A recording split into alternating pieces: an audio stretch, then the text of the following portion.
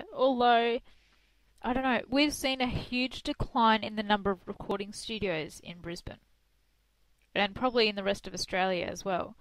So, I don't know, in a way, the artist isn't so much losing out too much, but it is the companies that are behind the artist that are losing their money. Because it used to be that you could just go to any recording studio in Brisbane. If you had the money, put it down on the desk, they'd let you do a demo, and then you'd use that demo to go and get a recording contract. That's the old way of doing it. But now, because there's not as many recording studios, you're now relegated to the worlds of YouTube. And, sound quality on YouTube probably not the best. Well, and then you've got things like Skype and Audacity and, all this. Yeah, but the thing is, people have been, or have had, in-home mixing boards and all this for a really, really, really long time. So, Well, this is really that's nothing true. new. I don't know. I mean, the quality of the stuff you can get from a recording studio, I would imagine, would be a lot better because the tables they have there are so much more defined. Whereas to get something similar at home would cost you thousands and thousands and thousands of dollars. Which I know a couple of people who have managed to do it. There's one artist in particular that I'm really, really good friends with, and he's English. He lives in Ireland. His band's name is Emotional Arsonist, and when you listen to the stuff that he did at home, you can't tell the difference between something you'd get in a recorded studio and the fact that he did this at home. I mean, he did it right there in his home. Well, that's true. And then you've sort of got your whole X Factor, Australian American Idol, Australia or America's Got Talent, blah, blah, blah, blah, blah. Ring in Hmm. and tell us who you don't like. So, it really gets a bit crazy. So, It's just another way for these greedy people to. I mean, and the thing is, people were pirating a long, long time ago. But it wasn't until big band names like Metallica and all this popped up that they even took notice. Like there was, I think it was Napster was the program that radio stations would use. I mean, everyone used some sort of pirating program like LimeWire or BearShare or something. And when Metallica stepped up and threw this big hissy fit about it, that's when, the FBI stepped in and, it became illegal and all this. So, it wasn't until these big names started saying anything. It's because Metallica was losing money. I'm like, yeah, you've been running for how long? You probably have, like, millions in storage that you could literally just go, oh, here you go, here's $1 million. I don't need it. exactly. Not to mention, they probably spent so much time in court that they didn't actually make a really good album for the next one anyway. Because the Well, I'm last not really a couple. big fan of Metallica anyway, so.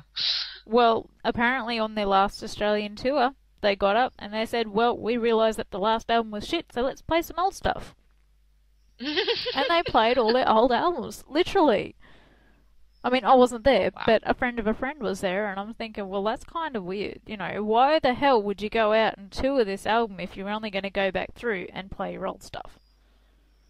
Yeah, exactly. I don't know. I mean, I've never really agreed with the piracy laws anyway, but I mean, you just have, in my opinion, you would get more people interested in you if the piracy laws were more open. Yeah, I mean, being able to put them on YouTube, you could go, hey, look, I found this awesome song, go listen to it. And everyone's done that. exactly. And I mean, who didn't sit in their rooms during the 80s and the 90s? Well, you probably didn't because you weren't born then. But, and sat there with the radio and a cassette player, and you're recording the songs that you want and getting rid of the DJ because the DJs back then sucked. I did, See, I did that too. So that's a form of piracy, technically. technically speaking. And, they didn't do anything about that. They couldn't. There was no way to do it because people did it on such a massive scale. Exactly. I mean, the songs we play on our show. I'm not saying that's piracy, but, it's giving people exposure, and that's what they're sort of asking for. Exactly. I mean, think about it. You're talking, okay, the internet itself is practically endless. You have endless possibilities. If if you put out a CD, well, not everyone is going to go to a record store where it's available. Especially when you get down to, like, international music. Like Rammstein, which is German, or some other things from England, all this. It's a little harder in translation. I tell you, the band that I'm looking for that has not come out here yet is Amaranthi. I'm looking in all the stores, and it's nowhere.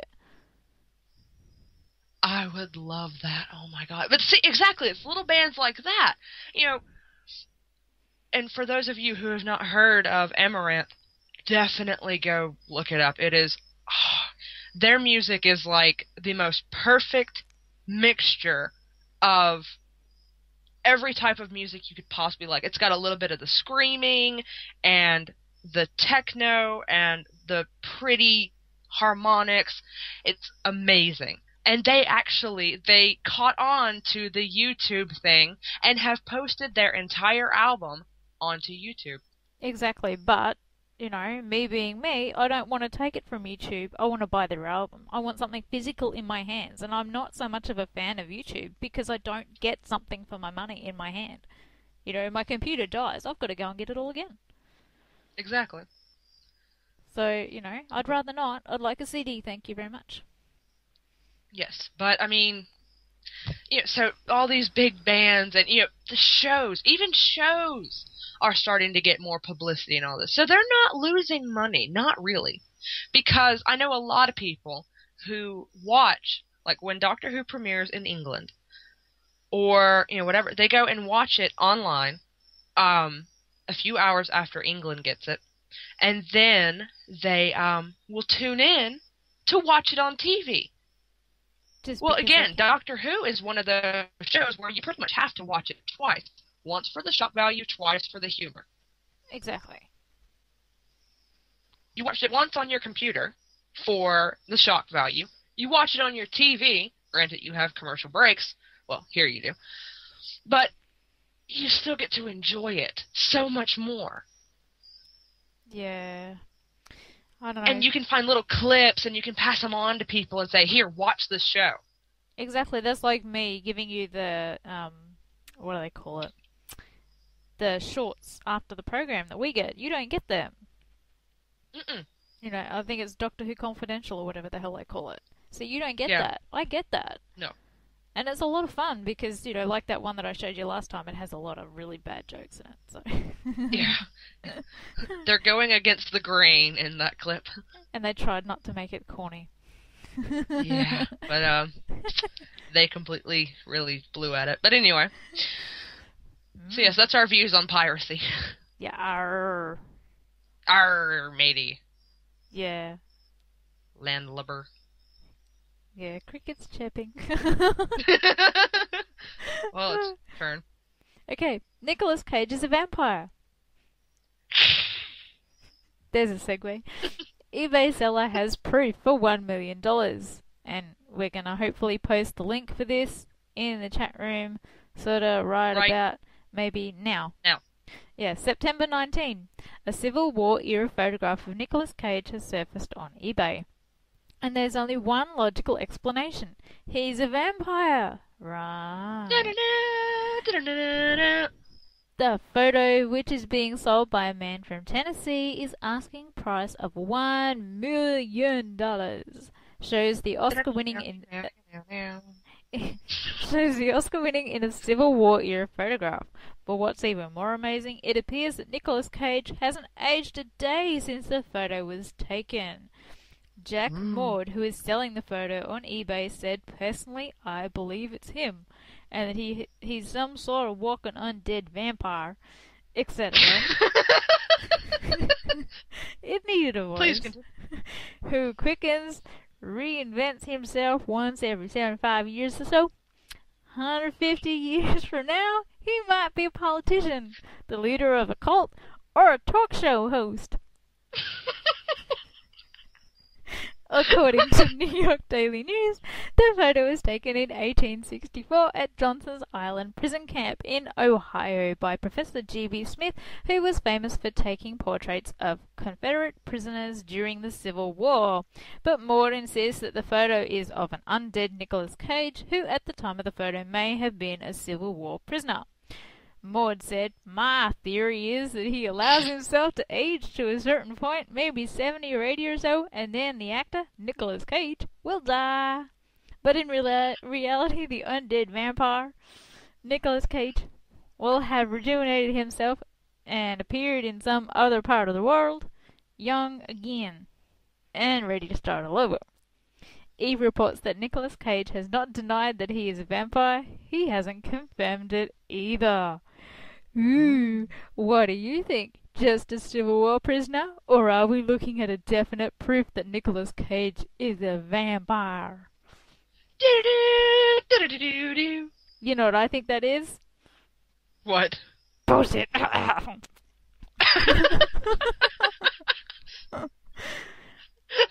I'm sorry. What was that, Belinda? I couldn't hear over the cough. Bullshit. Okay.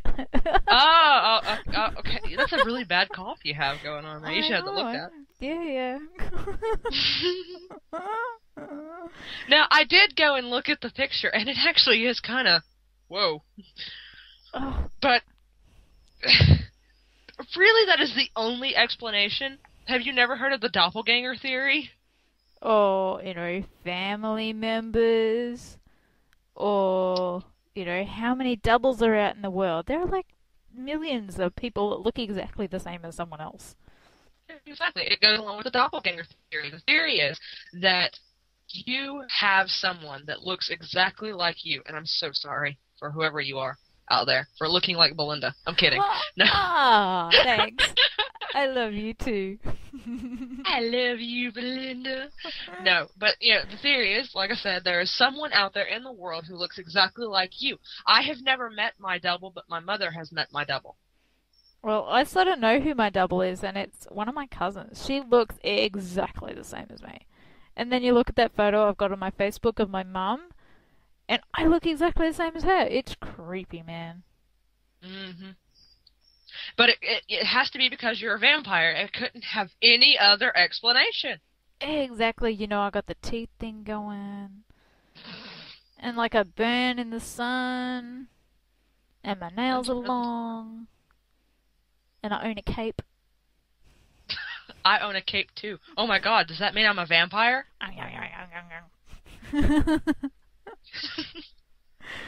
Apparently, yes. You heard it here first, people. If you own a cape, you are a vampire. And you will be found in pictures all around the world, and you will never die. How can you kill that which is unkillable?